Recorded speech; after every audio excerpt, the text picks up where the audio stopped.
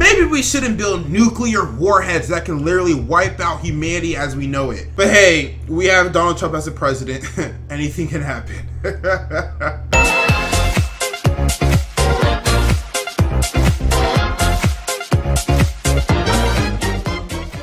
Yo, what's up guys? Prince Charming. Today we're gonna be checking out 5 things you're not supposed to know. So I'm gonna be debunking these things that you're not supposed to know. You shouldn't be knowing these things, but I'm gonna tell you anyways, because you know, I gotta keep it 100 with y'all. I always keep it 100, like I don't keep any secrets from y'all, so I'm gonna be telling you these things you don't need to know, or you shouldn't know, or you're not supposed to know. So make sure you hit me with that follow on YouNow. I do streams, they're lit, you're gonna love them. Make sure you follow me at Prince of Holcomb, link in the description below. Also hit me with a like, drop a like on this video this second. Hit that like button for your boy. Do it for me, please. Make sure you hit that subscribe button and turn your post notifications on so you never miss one of my videos. And lastly, go ahead and comment something that you know but you're not supposed to know. I actually know how much my parents make.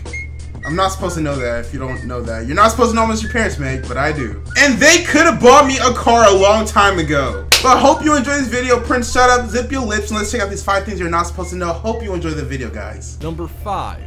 America's war on drugs was a racist excuse to continue. Oh, I could have told you that. Okay, so we probably all know about this, but the fact remains that from the government's point of view, we really shouldn't. Politicians showing their hand and public servants spilling the beans has really brought to light how appallingly ridiculous the entire issue is.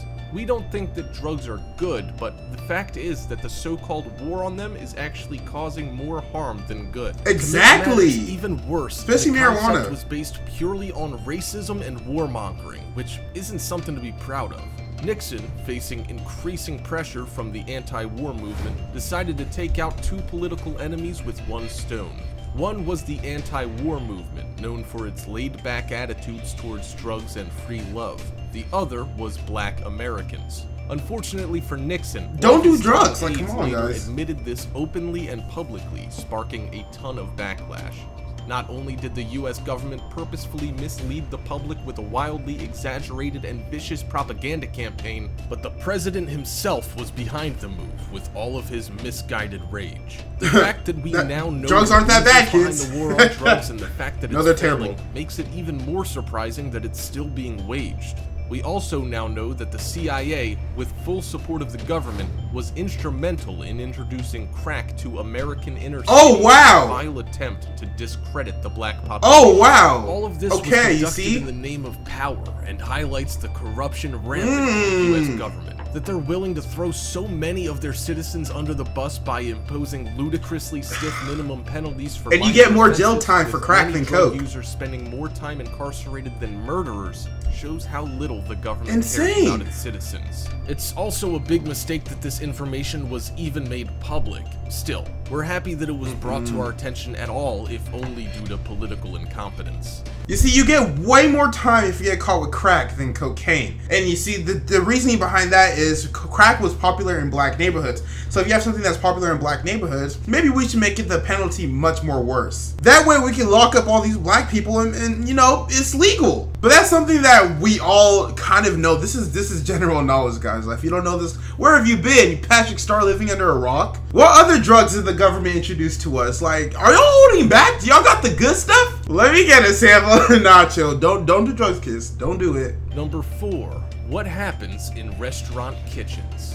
For those who have worked in the food service industry, this will just be business as usual.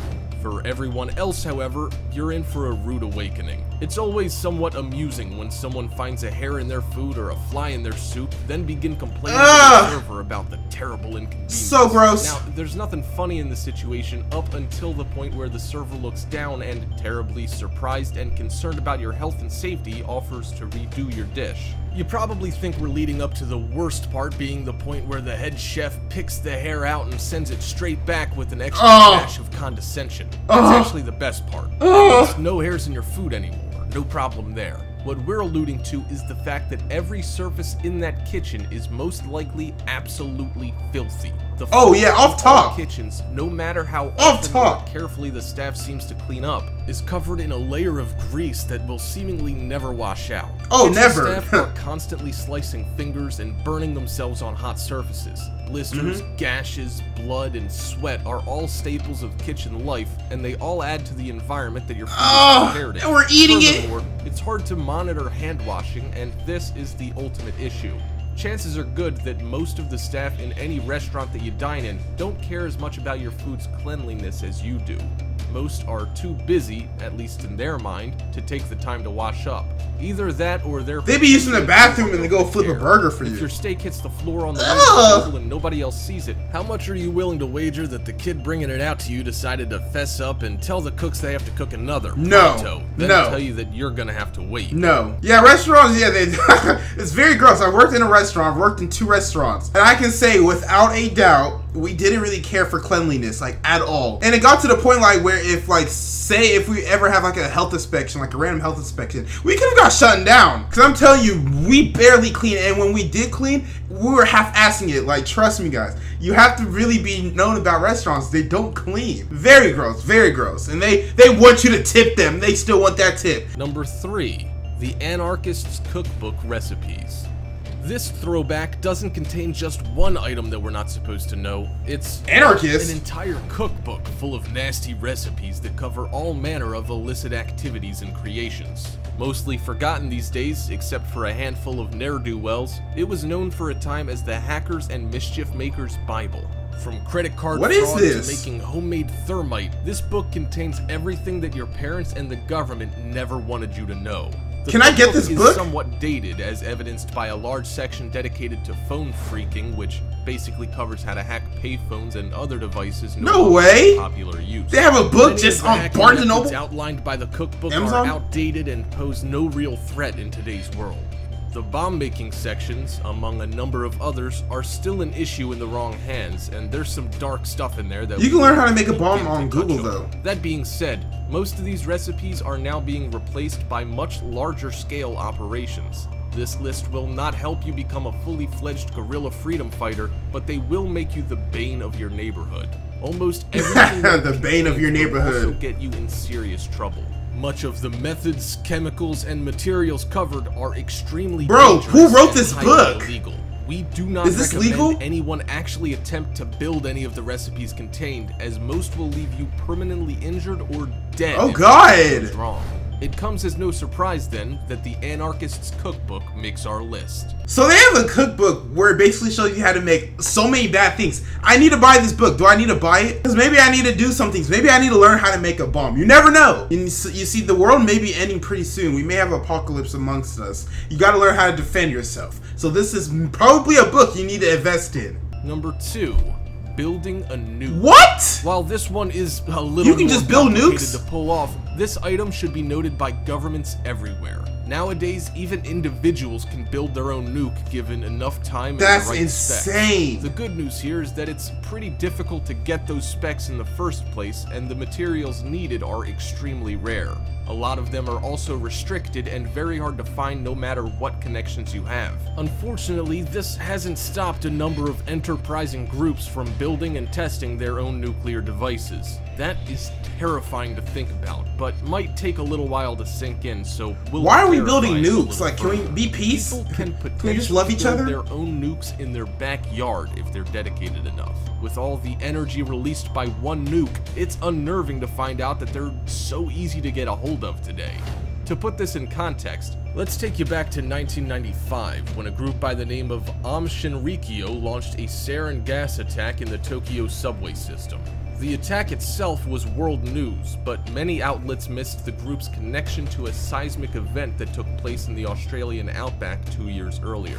It turns out that the group had bought a piece of land located in the middle of the Australian desert at a place called Banjawarn Station, The landowner gave them privacy and didn't. Bro, they think look to like from check in Monsters, on them Inc. very often. Probably should have done so because the mysterious Like they got a and sock on them. unexplainable seismic event, completely ignored for so long by authorities, was actually the after effects of the group setting off a massive nuclear device. Why didn't we What's hear most about disturbing this? is that until the group was investigated following the Tokyo attacks, nobody had even suspected that the massive explosion could have possibly been a nuke. At least 2 full years passed between when they detonated the bomb and when the authorities figured it out. Oh They were also known man! to have recruited Soviet nuclear engineers.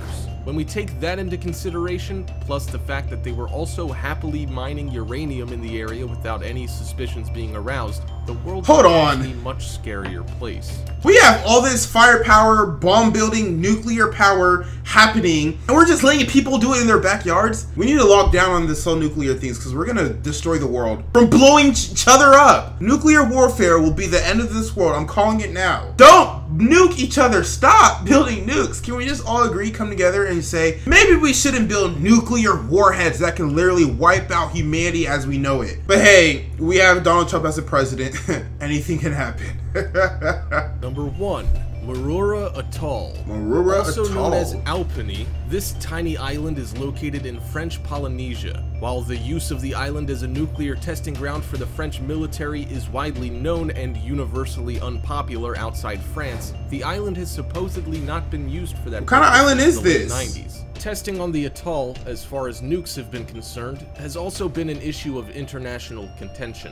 The first test took place in '66, and the accounts are something out of the nightmares of all Greenpeace and PETA members combined. The blast was sufficiently powerful to pull all the water out of the lagoon, spraying it into the sky.